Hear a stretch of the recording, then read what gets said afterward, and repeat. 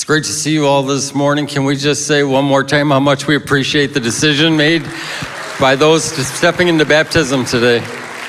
And while you're applauding, how many appreciated the job that Pastor Jonathan did last Sunday, talking about the first part of Galatians chapter 2. I'm going to try to finish that chapter this morning. And so we're beginning in verse 11. It said, when Cephas, and that's also a name for Peter, came to Antioch, I opposed him to his face because he stood condemned. For before certain men came from James, he used to eat with the Gentiles, but when they arrived, he began to draw back and separate himself from the Gentiles because he was afraid of those who belonged to the circumcision group.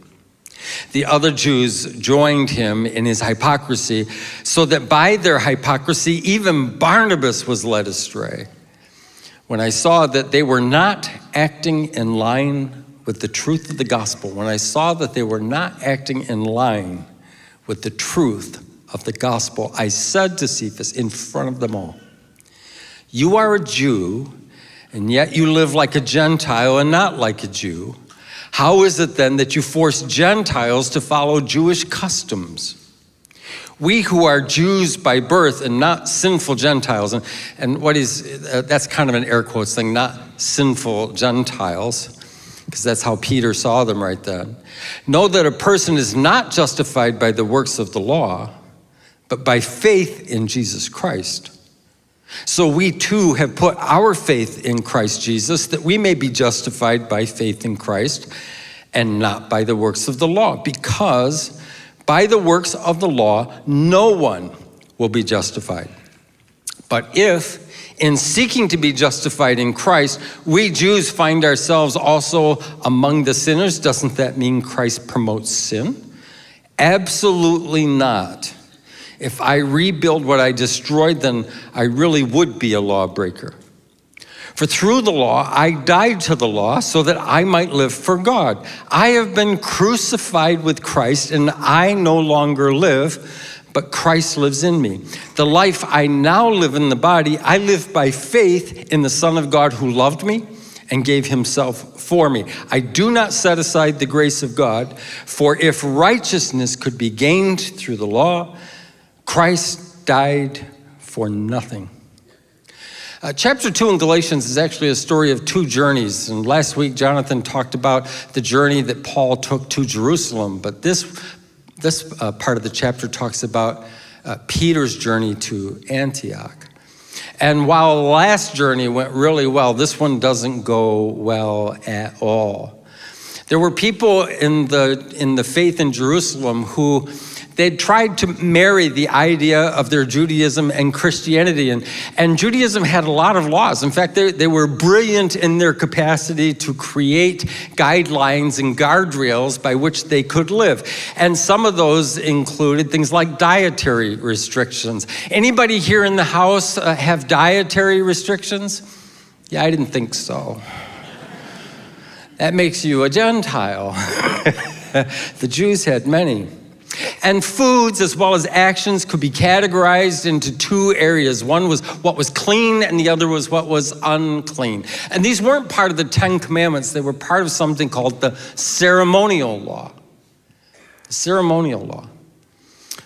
So Paul challenges Peter for being a hypocrite. And the answer is why? Well, we know a hypocrite is someone who pretends to believe something but actually acts differently. They could even criticize others for doing the very same things that they do. And he challenges Peter for being a hypocrite because he knows something about Peter. He knows that in Mark chapter 7, Peter was present when he heard Jesus say these words. Jesus called the crowd to him and said, listen to me, everyone, and understand this. Nothing outside a person can defile them by going into them. Rather, it is what comes out of a person that defiles them. After he had left the crowd and entered the house, the disciples asked him about this parable. Are you so dull, he asked? Don't you see that nothing that enters a person from the outside can defile them? For it doesn't go into their heart, but into their stomach and then out of the body. In saying this, Jesus declared all foods clean. Peter was there for that conversation.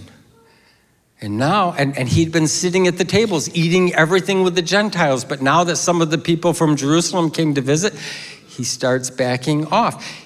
Also, there was something else that happened to Peter. It's in Acts chapter 11. This is what Peter says. I was in the city of Joppa praying, and in a trance I saw a vision. I saw something like a large sheet being let down from heaven by its four corners, and it came down to where I was. I looked into it and saw four-footed animals of the earth, wild beasts, reptiles, birds, and then I heard a voice telling me, "Get up, Peter, kill and eat." And I replied, "Surely not, Lord. Nothing impure or unclean has ever entered my mouth." And the voice spoke from heaven a second time. Do not call anything impure that God has made clean.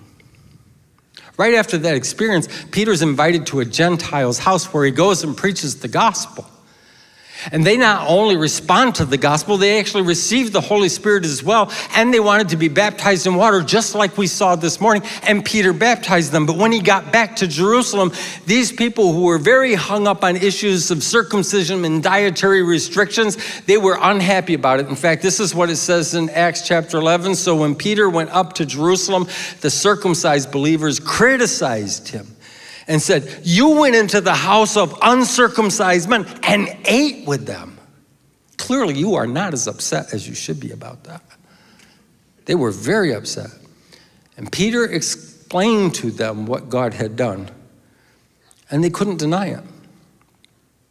Some believers thought that circumcision and dietary restrictions were the gate that you entered in order to get to Jesus. And when these individuals came to Antioch, Peter, who had been sitting at the table and enjoying all the food, began to sit at another table and distance himself from people. You probably already know what that feels like. All you have to do is recall a memory back to school in the lunchroom. There were just some tables you weren't invited to, or at least I wasn't. So Paul saw the hypocrisy and he confronted Peter in front of everyone. Why was Peter acting like this? And the scripture tells us, because he was afraid of those who belonged to the circumcision group. Maybe he was concerned about what they would say about him. Maybe he was concerned about how it could affect his status in the church back in Jerusalem. But there was a default thing in Peter that under peer pressure he went back to. And that's what we see, and that is what Paul addresses, because he's telling Peter, all of a sudden you think something's more important than the gospel. Paul had a problem with that. And this is what's interesting, is Paul confronts him, did you catch it? Because I repeated it twice, for not living in line with the truth of the gospel. When I saw that they were not acting in line with the truth of the gospel, I said to Peter in front of them all.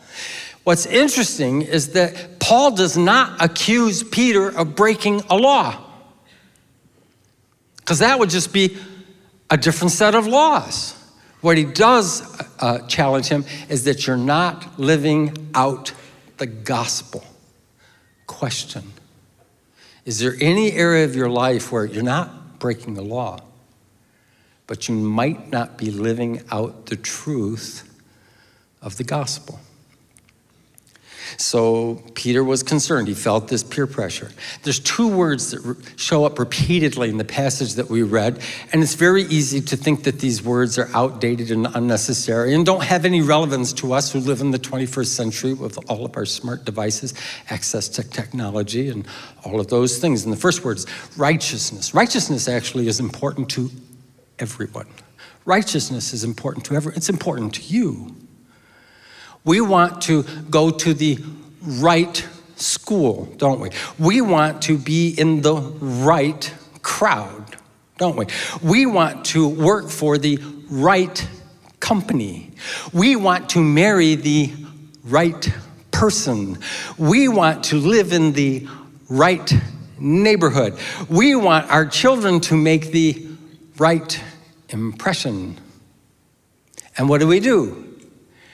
We do a lot of things to make ourselves right enough to have those right things. That's the concept of righteousness. Every one of us live out our own concepts of righteousness all the time. The problem is, and this is very important, when we're doing those right things to get the right things that we want, who are we working for? Ourselves. I'm not just doing a right thing to do a right thing. I'm not doing a right thing to please God. I'm doing a right thing to get the school, the neighborhood, the crowd, the person that I want to make. It's all about me. Who am I doing it for? I'm doing it for me. What do we get out of it? I get something out of living right. That's the concept of righteousness. And so if we want to gain entry into our right world, and we do that work, there's another thing that happens is we tend to look down at people who are not in the right neighborhood, who are not in the right company, who are not married to the right person, whose little children are hellions. They're just little demoniac beasts running about, spreading the kingdom of hell wherever they go. Yeah. And we think like that, right? When we are getting what we worked so hard for, we start looking down at others because obviously if they had worked as hard as we did, they could have this too.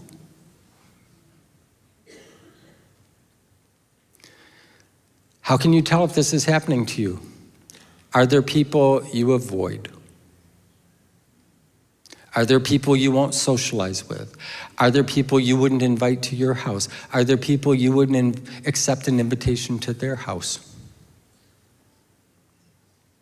You might be living by self-righteousness.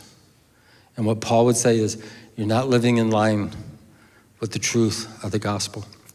The second word is justification. Justification. Justification, as it turns out, is important to everyone too. Now, the word justified does not mean that you are perfect. In fact, it implies that you are not. The reason that we have to be justified is because something happened that we wish had not happened. And then we have a motive or an excuse or a reason why. Well, if you understood, then you would understand that my actions in that situation, even though ordinarily would not be acceptable, are actually justified. There was something that happened to me quite a few years ago. I was driving back from Buffalo, New York to Jamestown, where I lived at the time. And if you've ever made that travel, there's a road, it's Route 60, going from Jamestown, or going from Fredonia all the way down. It's just a 2-lane road. It has more potholes than almost any road in the state of New York. And the number of passing lanes, technically in those days, there were only 2 passing lanes on that entire route. And so if you got behind somebody, you just got behind them. The chance that you could get around them and not have traffic coming the other way was non-existent. So I was driving, and I was heading into Gary, New York, which the speed limit is 30, and I'm very sensitive to that because I got a ticket once for going faster than 30 in Gary, New York. And so I started to slow down, and there was a person that came up behind me, and he wasn't happy. He was driving a truck, and he had his son in the truck with him, and he wasn't happy that I was going that slow. And so he came right up on my bumper. And when I say on my bumper, I don't just mean close. I mean, he pushed against my bumper, stepped on the gas, and started pushing me down the road. And I wasn't sure where he was going to push me, so I pushed on my brakes, which caused skid marks. You could go back and look at them, skid marks heading into Gary. This is a true story. I don't have to make up stories. The weirdest things happens to me. When that happened, the guy ran his truck around in front of me and stopped, and he got out and started banging on my window like he was trying to break the glass, and his son got in front of my car. So I took off. His son was directly in front of me, and I didn't know how smart he was, but I figured he would be smart enough to get out of the way of the car. And I was right. And I took off. And from that point, I sped as fast as my little Toyota Corolla would go. And I ran every stop sign and every red light, and I was heading straight to the police department, and this person was hot on my tail chasing me the whole time. When I finally got close to the police department, they left. I was able to get his license plate. So being a good citizen, I called it in. And they found out who it was. And they went and arrested him. And of course, he denied it. But there was a way they could prove it was absolutely true. He had an unusual practice. And that is, he didn't like to try to put the license plate on the front bumper with the, you have to reach your hand behind and turn the bolt. And so he let the screws come out the front, and he turned the bolts off the front. And so he had 4 screws sticking out the front of his bumper, and it matched perfectly with the 4 holes he put in my back bumper.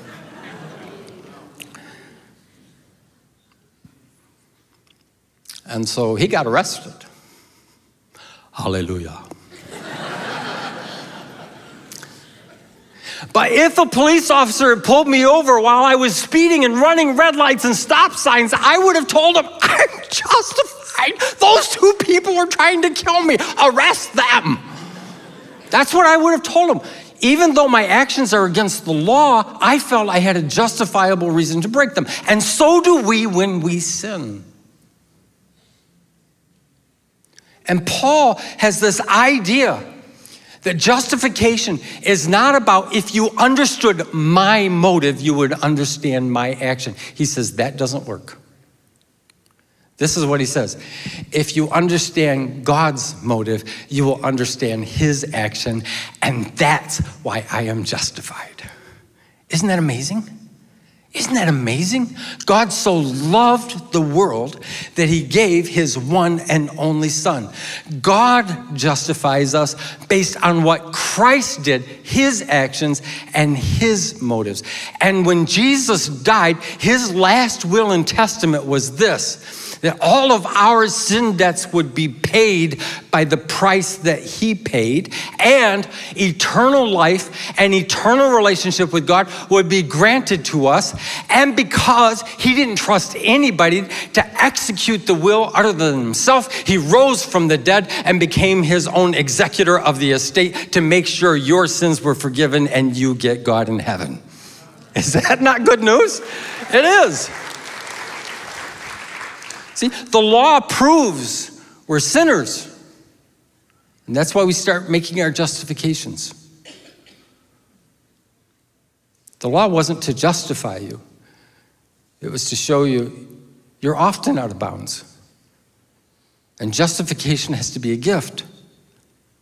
That's what it says, right? So we too have put our faith in Jesus Christ that we may be justified by faith in Christ, not by the works of the law.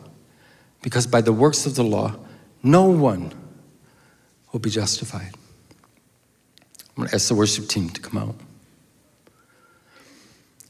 This is why Paul did not accuse Peter of breaking laws, because all he's doing is changing the rules, making new laws. He says, you're not living out the gospel. If righteousness is based on our works, if justification is based on our motives, then who are we working for? Just ourselves. He points out that Peter's not living in line with the gospel. And then he says this, very famous words. If you've been around church for very long, you probably have heard this before. I have been crucified with Christ. I no longer live, but Christ lives in me. The life I now live in the body, I live by faith in the Son of God who loved me and gave himself for me. I do not set aside the grace of God. I do not set aside the grace of God. For if righteousness could be gained through the law, Christ died for nothing. Paul creates this paradox. I no longer live. Now I live. What is he saying? I no longer live for myself. I'm not trying to do things just to get things. Let's suppose that in your neighborhood, there was a widow and she was wealthy. Not like just comfortable. A lot of money. I know you're surprised she's living in your neighborhood, but let's just go with the story. And you find out that because she has no family, she intends to give her wealth to some of the neighbors in her neighborhood. Question, would that affect how you interact with her? Oh, we'd be over there shuffling out her driveway, mowing her lawn, pulling up weeds, asking if we can pick up something for her when we go to the store. Who are we working for? Working for ourselves. How could she ever know you actually cared? Like this. She could knock on your door one day and say, hello, I'm your neighbor. I know it doesn't look like it, but I actually have quite a bit of resources. And I just want you to know, I'm giving them all to you right now. I'm not going to wait till I die. My lawyer is going to connect with you. You're going to get the deed to my house, to other properties that I own. You're going to be co-listed on every bank account. You can sign any check. It's all yours. It's all yours. Would that change how you interact with that person? Yes. But now you're not doing it for yourself. You're doing it for her. That's just exactly what God does. He says, I'm going to give it all to you. Justification, righteousness, eternal life, relationship with him, complete access anytime, anywhere, for any reason to God. You have it all. Will that affect the way you interact with God? I no longer live for myself. I live for the one who gave himself for me and gave me everything. That is the gospel. Would you bow your heads with me? Father, you have been so generous. We are so grateful. We don't have good enough reasons for our actions, but you have a good enough reason to forgive us. Our works are often about making our life better or easier, but your works are about making our life richer and fuller. Would you help us accept the truth of the gospel today? In the name of your Son, Jesus, amen. Let's all stand together this morning.